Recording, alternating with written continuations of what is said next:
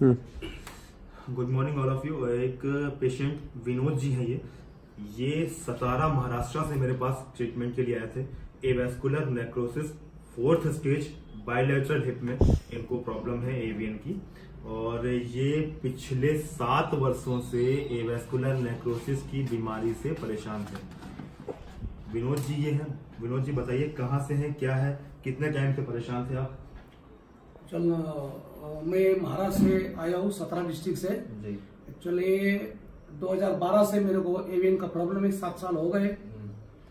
तब उस समय एज कितनी थी आपकी? 50 साल की उम्र थी मेरी। 50 साल की उम्र थी। आज इनकी 57 साल उम्र है और आज 7 साल हो गए हैं। तो डॉक्टर ने उस समय क्या बताया था जब आपको डायग्नोस हुआ था? सब डॉक्टर ने ये बोला कि दोनों हिप रिप्लेसमेंट करना चाहिए, इसके समय कोई चारा नहीं है उस टाइम पर कि आपको रिप्लेसमेंट करवाना है। उस टाइम पे इनको रिप्लेसमेंट कहा गया था जब ये इनकी एज 50 साल थी, जब आज से 7 साल पहले। तो 7 साल हो गए, आज तक इन्होंने रिप्लेसमेंट नहीं कराया और आज तक ये चल के अकेले महाराष्ट्र सतारा से मेरे पास आए थे 7 से 8 दिन पहले। आप कब आए थे यहाँ पर? मैं यहाँ आया 18 तारीख सुबह। 18 तारीख से मेरा ट्रीटमेंट चालू हुआ। 18 मॉर्निंग से इनका ट्रीटमेंट स्टार्ट हुआ था, जिससे इनको हम बोल सकते हैं कि अकेले ये पेशेंट 7 साल से एवीएन पेशेंट वहां से मेरे पास चल के आए और 7 से 8 दिन 18 तारीख को इनका ट्रीटमेंट स्टार्ट हुआ था। 4th स्टेज एवीएन है। 7 साल पहले इन्हें बोल दिया गया था कि आपको रिप्लेसमेंट कराना है, लेकिन ऐसा नहीं है। 7 साल तक भी ये चल रहे हैं और आराम से अपने सारे वर्क कर रहे हैं। अकेले सब जगह वर्किंग पे जाते हैं, सारे काम कर रहे हैं। जरूरी नहीं है कि हम रिप्लेसमेंट से ही एवीएन को ठीक करें या एवीएन के लिए हम रिप्लेसमेंट ही कराएं, ऐसा कोई भी ऑप्शन नहीं है। जरूरी नहीं है कि हम रिप्लेसमेंट कराने के बाद हम क्या ठीक हो सकते हैं। ऐसा भी हो सकता है कि हमारी कंडीशन और पहले से बिगड़ जाए और वर्स्ट हो जाए। और ये पेशेंट है, ये 7 साल का एग्जाम्पल है सभी के लिए जो एवीएन से पीड़ित हैं, जो एवीएन से सफर कर रहा है। जब ये आए थे तो हमने इनका एक्सरे करवाया था, तो ये कंडीशन इनकी प्रेजेंट टाइम की है। 18 सितंबर को ये आए थे मेरे पास। ये इनका एक्सरे है। ये लेफ्ट साइड का हिप जॉइंट में है और ये राइट साइड का है। लेफ्ट साइड में स्पेस काफी कम हो रहा है, डिजेनरेशन हो रहा है। ये देख सकते हैं आप, यहाँ डिजेनरेशन है, यहाँ पे भी यहाँ डिजेनरेशन है, यहाँ पे कम है, यहाँ पे ज्यादा प्रॉब्लम आ रही है लेफ्ट वाले में। ट्रीटमेंट के बाद हमने इनका एक एक्सरे और करवाया था, जिसमें हम देख सकते हैं कि ट्रीटमेंट के बाद काफी इंप्रूवमेंट है। स्पेसेस काफी जो कम थे पहले, अभी हम देख सकते हैं काफी बड़े हुए हैं। बॉल पूरी क्लियर विजुअलाइज है, राउंड शेप की आ गई है। ये देखिए यहाँ पे राउंड शेप शो हो रहा है, पूरा इजीली शो हो रहा है। यहाँ पे नहीं है, यहाँ पे इरेगुलर है, यहाँ कम ज्यादा, यहाँ पे रेगुलर शेप है, रेगुलर स्पेसेस है यहाँ पर हम देख सकते हैं।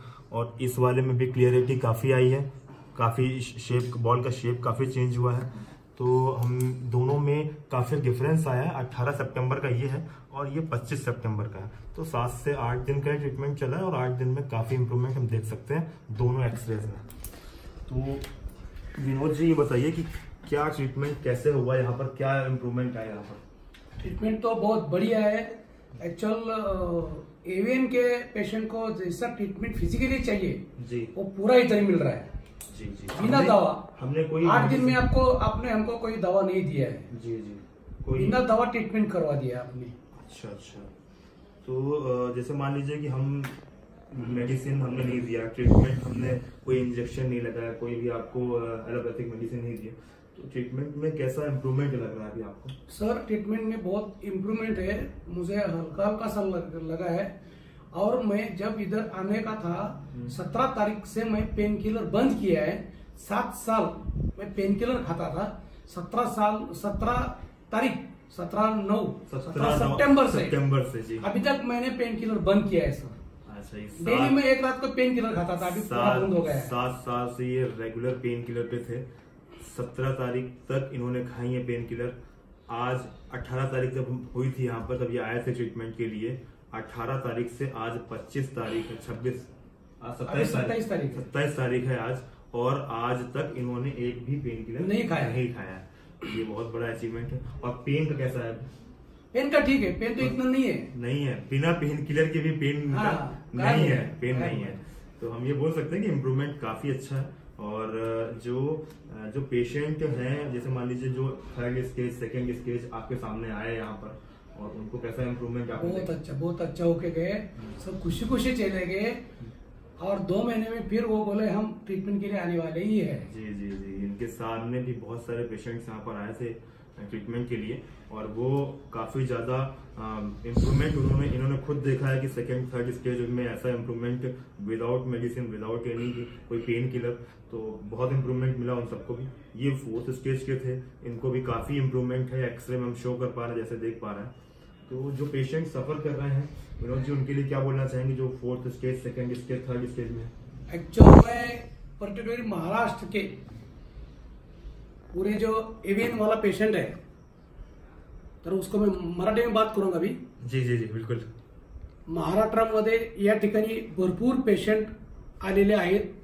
आम्ही टोटल 18 तारखेला 10 महाराष्ट्र लोकांचा ग्रुप होतो, म्हणून पर्टिक्युलरली या ठिकाणी तर सर्व राज्यातून, परराज्यातून आणि बाहेरच्या देशातून सुद्धा पेशंट येतात। माझी महाराष्ट्रांच्या ज्या माणसांना एव्हीएनचा प्रॉब्लेम आहे त्यांनी कुठलाही वेळ वाया न घालवता युट्यूबवर बघितल्या तुम्ही डॉक्टरांशी संपर्क साधा आणि ट्रीटमेंटसाठी डॉक्टरांच्या इकडे येऊन तुम्ही तुमचे हिप रिप्लेसमेंट टाळा, ही माझी तुम्हाला विनंती। हिप रिप्लेसमेंट से हम बच सकते हैं, ये एक बहुत बड़ा एग्जांपल है। 7 साल हो गए इन्होंने रिप्लेसमेंट नहीं कराया, काफी अच्छा एक्सरे आज भी इनका है, बहुत अच्छा केस है ये आप सभी के लिए। जो पेशेंट सेकेंड स्टेज में कोर की कंप्रेशन, स्टेम सेल जैसे और बहुत सारी चीजें करा लेते हैं, ऐसे बहुत सारे पेशेंट आते हैं जो कराने के बाद बहुत एम्बेरस फील करते हैं कि क्यों हमने ये कराया, क्योंकि 2 सेकेंड स्टेज और थर्ड स्टेज तक पेशेंट को इतनी जरूरत नहीं रहती है कि वो कोर की कंप्रेशन कराए, और कराने के बाद भी उसकी कंडीशन अच्छी नहीं हो पाती है। बहुत सारे केस हमने देखे हैं और उन्होंने खुद देखे हैं कि कोर डिकम्प्रेशन के रिजल्ट्स क्या हैं या स्टेम सेल के रिजल्ट्स क्या आ रहे हैं। तो हम यही बोल सकते हैं कि ये 7 साल का एग्जाम्पल है। आप अगर सफर कर रहे हैं तो इतनी जल्दी रिप्लेसमेंट पे मत जाएं, बहुत सारी लाइफ रहती है। जो पेशेंट यंग एज के हैं, 25 साल 26 साल, और जो आपने देखे आए मेरे पास, उनको कैसा इम्प्रूवमेंट लगा? उसको बहुत इम्प्रूवमेंट लगा है, वो खुश हो गए, पूरे खुश हो गए। उनको भी रिप्लेसमेंट ही बोला गया था कि आप रिप्लेसमेंट कराइए और उसके बाद हम चेंज। जब 25 साल की एज में कोई रिप्लेसमेंट कराएगा तो उसकी आगे की लाइफ कैसे मतलब वो बियर करेगा, कैसे वो आगे उसको कंटिन्यू कर पाएगा। उसकी बहुत सारी चेंजेस रहते हैं, बहुत सारी लाइफ में आगे मैरिज लाइफ आती है, उसके बाद वर्किंग लाइफ आती है, तो उसमें कैसे वर्क करेंगे वो। रिप्लेसमेंट के बाद हमारे पास कोई ऑप्शन नहीं बचता है। रिप्लेसमेंट एक टाइम तक ही चल सकता है, उसके बाद फिर हमको रिप्लेस कराना है, तो कितनी बार रिप्लेस हो सकता है। तो और जो पेशेंट हम बोल रहे हैं कि यहाँ पे जो आए थे और आपने उनको देखा भी, और आप कैसा फील कर रहे हैं? सेटिस्फाई है यहाँ से पूरा हर आदमी सेटिस्फाई है इधर। जी जी, हर यहाँ पे कोई प्रॉब्लम है? ट्रीटमेंट नहीं, अरे नहीं सर, प्रॉब्लम तो नहीं है। आप भी बहुत अच्छे तरह से खुद ट्रीटमेंट करते हो। जी जी, आपका जो स्टाफ है वो भी बहुत प्यारा है जी, सब हंसी खुशी से ट्रीटमेंट चालू है जी।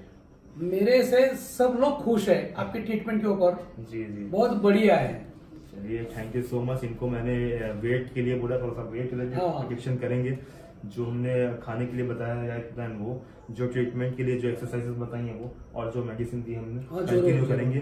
2 मंथ के बाद इनकी विजिट और होगी, तो एक एक्सरे में हम चेंजेस और देखने सोचेंगे कि और इससे ज्यादा इम्प्रूवमेंट होगा, और अगर ये ऐसे फॉलो करेंगे तो इम्प्रूवमेंट श्योर है, होना ही है। Thank you so much. Thank you sir. Thank you. Okay.